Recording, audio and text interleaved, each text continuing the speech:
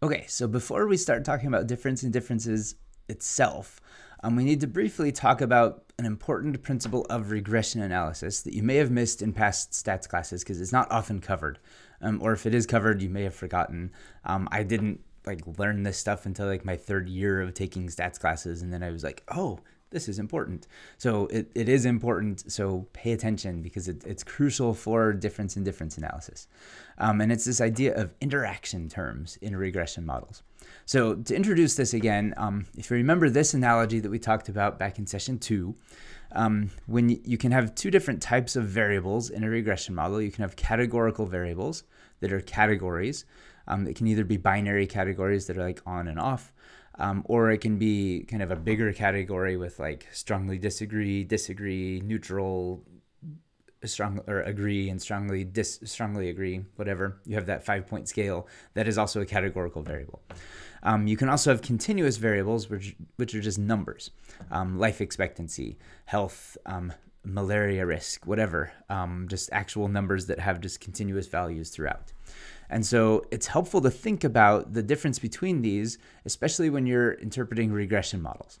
So let's say you had a regression model that is trying to predict happiness in a country based on its life expectancy and this right here, which is an indicator variable indicating if the country is in Latin America or is not in Latin America. So it's a binary variable here. This is actual real data from the World Bank. They have a happiness index, and they also provide life expectancy details, and they provide what continent or what region different countries are in. So we can actually measure this with real data here. But looking at this, if we run the model, it's going to look something like this. We're going to predict happiness score. So happiness score is explained by life expectancy plus Latin America. So the way we interpret these two different coefficients is slightly different depending on what the coefficient or what the variable is. So in the case of life expectancy, this 0.1, the way you interpret it is you think about life expectancy as a switch or as a slider. So you're moving life expectancy from 0 to 1 more year to 1.5 more years to 2 more years to 3 more years, etc. You can kind of slide this life expectancy slider up and down. So when you interpret the regression results, you say for every year of life expectancy, year increase of life expectancy, the happiness score in a country is associated with a 0.1 increase. This happiness score is measured, I think, on a scale of 1 to 10. 10 is the happiest, 1 is the lowest. So that's kind of a good little bump in happiness every time a year goes up in life expectancy. So if life expectancy in a country goes up by 10 years, then happiness is going to go up by 1 point because it's this times 10. So that's how you interpret this coefficient because it's a slider. Latin America here is not a slider, it's a switch. So what this shows is that the average life expectancy in a country is 0.26 or 0.623 happiness points higher if you're in Latin America. So there's some baseline level of happiness around the world, but if you're in Latin America, that's when that switch is turned on, then happiness goes up by 0.6 points.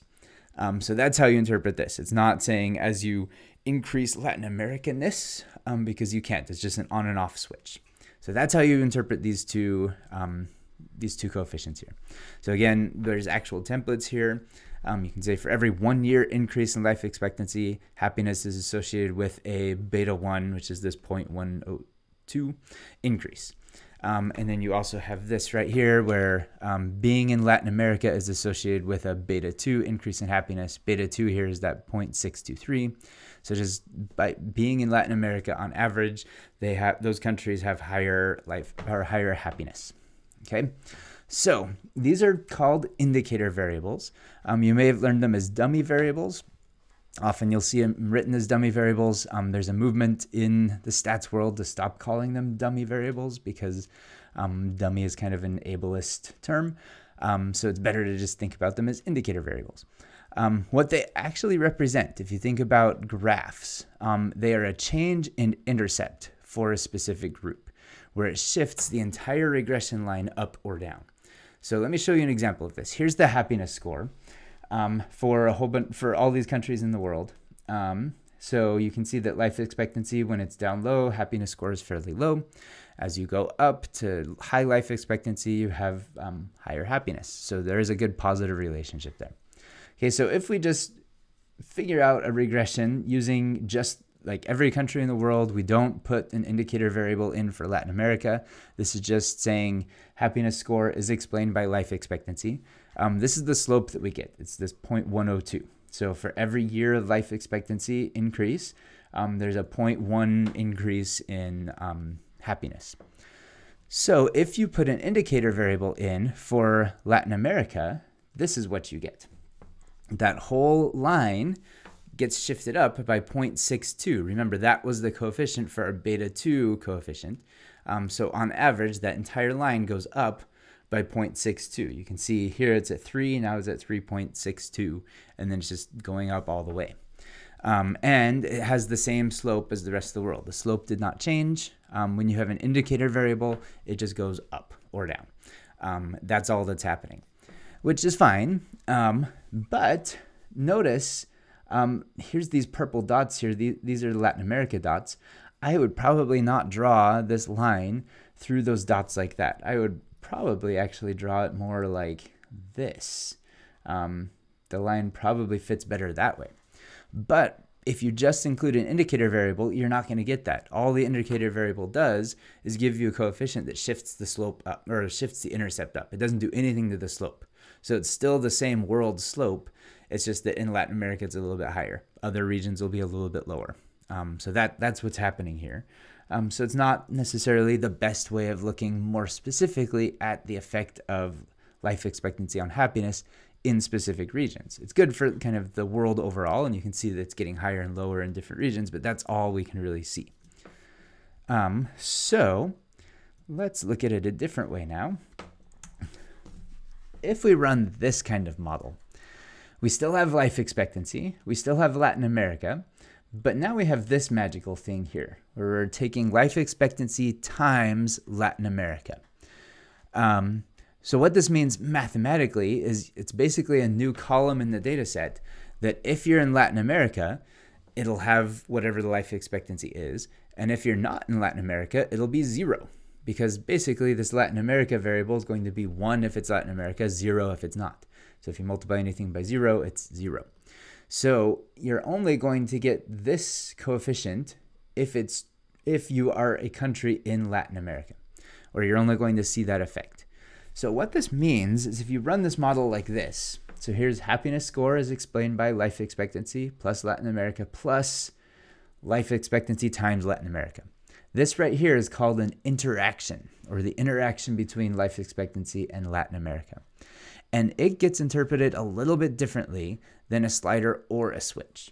So if we come back down to our regression results, here's our 0.12 or 0.102.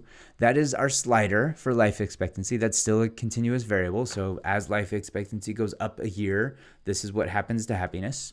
That makes sense still. But now these are a little bit different. We have two new coefficients here. We have our Latin America coefficient, which if we look at this initially, it now looks like Latin America is less happy than the rest of the world. There's a decrease in average happiness by like 1.5 happiness points. That seems weird. And then we have this strange coefficient here, life expectancy times Latin America. Notice when you run it up here, it's this asterisk for times. When it shows up in the regression results, it's this colon. That's just because R technically will use a colon. You can still run this. Instead of asterisk, you can put a colon. It'll do an interaction just fine that way too. It's just two different ways of doing it. I like doing it with the asterisk because that seems more like timesing, because you are timesing. But internally, it's using a colon. So that's what the colon means here. So the way you interpret this is, if you remember here, this was our shift in intercept for Latin America. This, when you use an interaction term, is the shift in slope, or the change in, or the additional slope that you get. So what we can do is say in the whole world, the relationship between life expectancy and happiness is this 0.1. So for every additional point of happiness, or year of life expectancy, you get 0.1 points of happiness more. What this means is the Latin America effect, the slope for Latin America is 0.102 plus 0.022 or 0.03. So that means the slope in Latin America is actually a little bit steeper.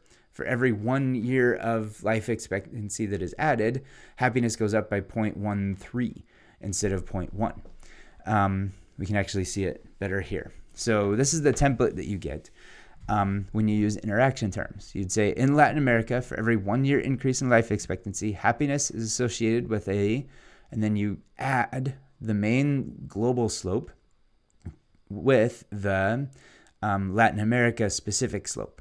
So it's beta 1 plus beta 3 increase. So you have this 0.1 plus the 0.03, so it's a 0.13 unit increase in happiness score. The intercept is still technically 1.5 lower, but that's weird now. And you don't really need to interpret it anymore as being sadder on average, because this is mostly an artifact of just the math of drawing lines. And I'll show you that in just a minute so you can see where that big negative number is coming from. Okay, so interaction terms are changes in slopes for a specific group. So indicators just shift the intercept up and down. Interaction terms shift the slope up and down. Okay, so here is our plot of life expectancy for the world. Here's our blue line. That's the 0.1 slope with whatever the intercept is. And now notice the Latin America line is no longer just shifted up. It's tilted up, and it fits better. It matches these points a lot better than just kind of following the global line here. And so the slope is this 0.13 right here, and it is different from the rest of the world's slope. It's not the same slope as the 0.10. Here you can kind of see the negative or the difference in the intercept here. If you kept drawing this line out all the way until it hit life expectancy of 0, that's where the y-intercept is going to be. And so it's going to be lower than the global one. That's just the nature of like trying to get the line tilted, is it has to start lower down on the y-intercept. And so that's why you have the negative 1.5. You don't really need to interpret that. You don't need to say on average Latin America is 1.5 points sadder than the rest of the world. It is way down if everybody has a life expectancy of 0. But that's not the case.